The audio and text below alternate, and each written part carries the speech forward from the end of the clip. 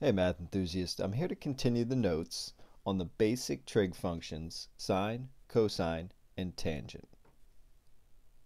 So let's take a look at the next two terms that they define in this section, angle of elevation and angle of depression. So before I run through the exact definitions, let's sketch out a little picture. So let's say, for example, I have someone down here who's looking up at the top of this cliff. Now, initially they were looking straight ahead while they were walking there. Then they stopped, tilted their head up a certain amount, a certain number of degrees, and then looked up at the top of this cliff. So what I've drawn right here, this angle is your angle of elevation. All right, the easy way to remember that, elevation, going up in elevation, you're looking up at a point higher than you. Now, at the top of this cliff, there might be another person. Now, initially, this person was looking out straight ahead, enjoying the sunset or the sunrise or something else. And this person, all of a sudden, spotted the person down below. So they tilted their head down at a specific angle. So this angle here is your angle of depression. All right, angle of depression because he was initially looking out straight ahead and then he tilted his head down to look down at the other person. Okay, so why do I need to know these terms? So in this section, we're getting to the part where we have to go over word problems. And in these word problems, they'll have to describe the situation using these two expressions, angle of elevation and angle of depression. Now, in a specific problem, if it involves both an angle of depression and an angle of elevation, what you might notice is that these two lines of sight that I drew at the top and bottom in my picture are actually parallel, which tells me that the two angles, the angle of elevation and the angle of depression, these two are actually alternate interior angles, which tells me that they both have the same exact measurement. So, depending on how the picture is drawn, you can fill in the measurement for the angle of elevation, let's say it's 32 degrees, is going to be the same measure for the angle of depression. Okay, so let's use this information and try to solve our first word problem.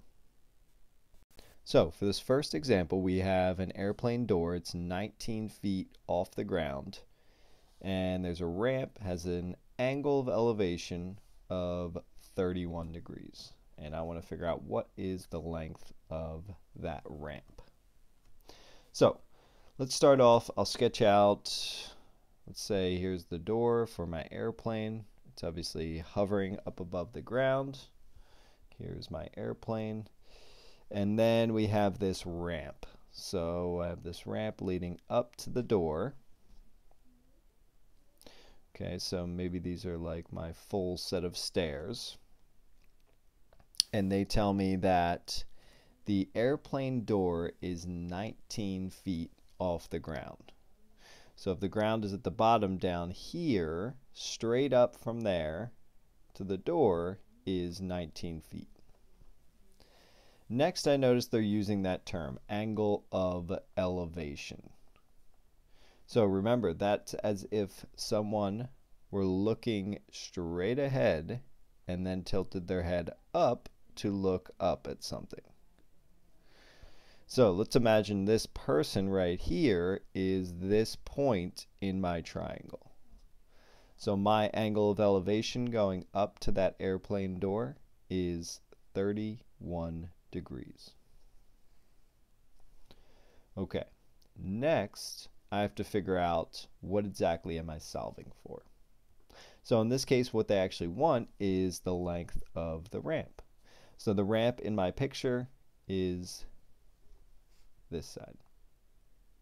And the last thing I'm going to label here, because I've drawn out a right triangle, I'm going to label the right angle. So now I have to figure out, how do I solve for the side length given the information I know? So I'm looking for the hypotenuse in this right triangle. The one angle they give me is the 31, which makes this 19 feet the opposite side. So I'll jot down my list of functions real quick. SOHCAHTOA, sine, cosine, tangent. And in this case, since I'm looking for the hypotenuse and I'm using the opposite, it looks like the function I'm going to use is the sine function.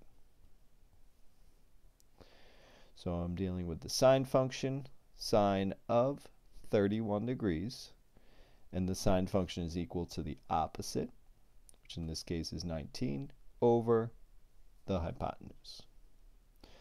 Once again, we have the setup where my variable is in the denominator, so I'm going to use that shortcut to get x by itself, skip over the algebra, and I'm going to end up with x equals 19 divided by sine of 31 degrees. So the next thing I'm going to do is change that sine of 31 degrees to a decimal, which is going to give me 0.5150, and then I can plug that in my calculator to solve for x, which gives me a final answer of 36.9. Now they didn't specify where to round in this case, but I'm just going to choose to round to the nearest tenth. That's usually going to be the case for any word problems in this section. And the last thing I'm going to include are my units. It was 19 feet off the ground, so my ramp is 19 feet long. The next example is actually a little bit easier. They're describing a sonar operator on a ship.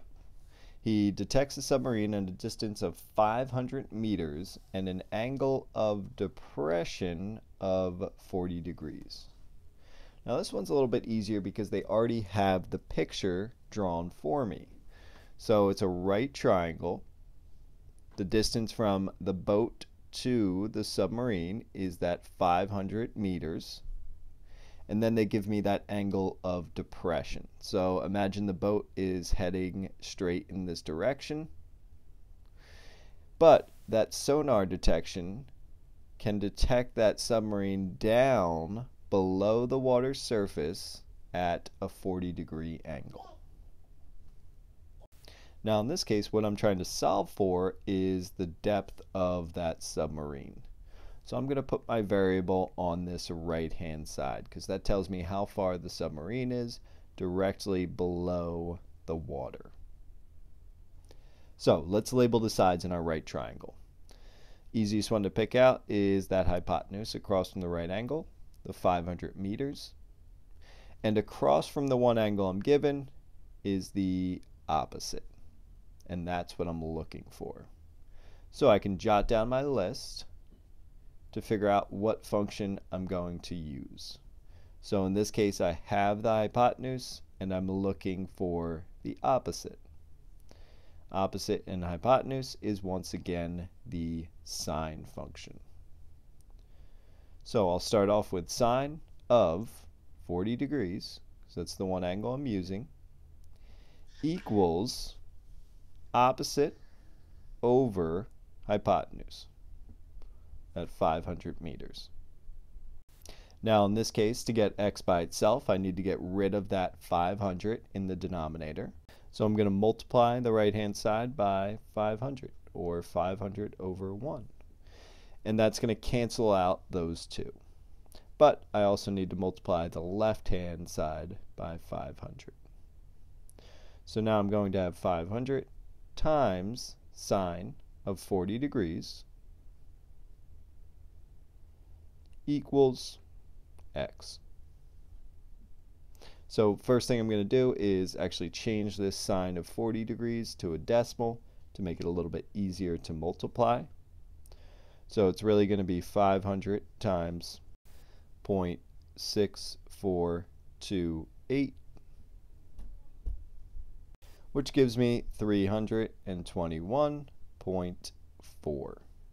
And the units they were using here were meters.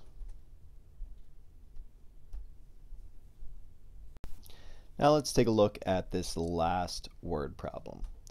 So we're told that we are a block away from this skyscraper that is 780 feet tall. Your friend is between the skyscraper and yourself. Now the angle of elevation from your position to the top of the skyscraper is 42 degrees. So I can see that written here. And the angle of elevation from your friend's position to the top of the skyscraper is 71 degrees. I can see that written here.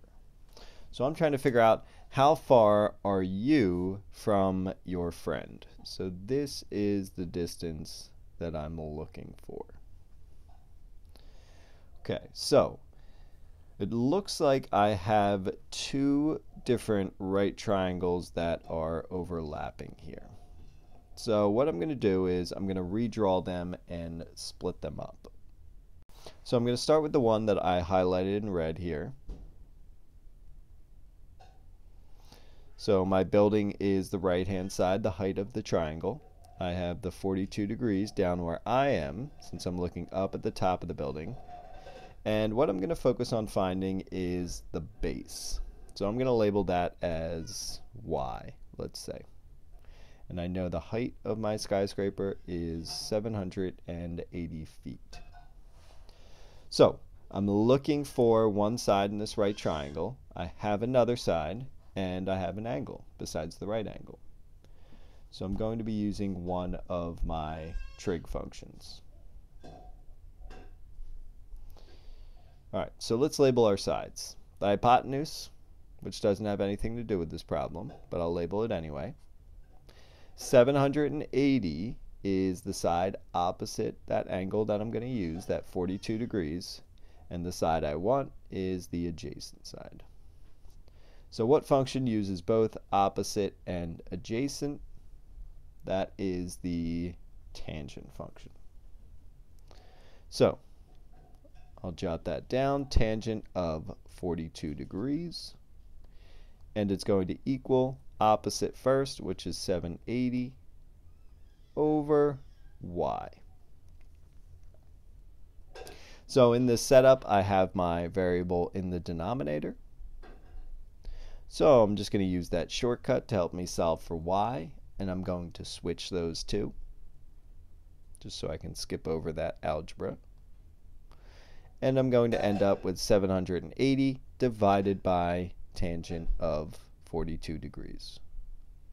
And let's change that to a decimal first. Tangent of 42 is going to be 0.9004, which means y is going to equal 866.3. The units I'm using are feet. Okay, so I figured out part of this problem. Now let's focus on the second right triangle in my picture, so where my friend is located. So I'm going to sketch this one up here. Here's my right angle, here's the building on the left, or sorry, building on the right, my height, and my friend is standing off to the left where that 71-degree angle of elevation is. So once again, let's start off and label our sides. The hypotenuse is that long side across the right angle, which I'm not using. The 780 is the opposite from that 71 degrees, and the side that I want, which we'll call Z in this case, is the adjacent. Okay, so now I have to go to my list of functions and figure out which one I'm going to use, because I have the opposite and I'm looking for the adjacent. Well, this is the same setup we had before. So once again, I'm going to be using the tangent function. So my equation is going to look very similar to the other equation. The only difference is my angle is going to change. Now it's 71 degrees. My opposite is still 780, and I'm still looking to solve for the adjacent. Once again, since it has such a similar setup, I'm going to solve it the same way. So I'm going to use that little shortcut, switch my tan 71 with my variable, which gives me z equals 780 divided by tangent of 71. So once again, let's change that to a decimal, which is going to equal 2.9042. And then lastly, z is going to equal 268.6. And the units I'm using are feet. So now that I have these two lengths, let's go back to our original picture. So let's clean all this up. So now I can fill in the two lengths that I have found. So z was the distance from my friend to the top of the building, which was 268.6. And then y was the distance from myself to the building, which was that 866.3. So what exactly was this problem asking for? What they wanted to know was how far I was from my friend. So they want to know this distance. So essentially you could think about it as segment addition postulate. So we have 268.6 on the right. The whole entire thing is 866.3. And I'm looking to solve for that left-hand side. So in order to find that, I'm going to take the whole length, the distance from myself to the building, 866.3 minus 268.6, which gives me a final answer of 597.7 feet.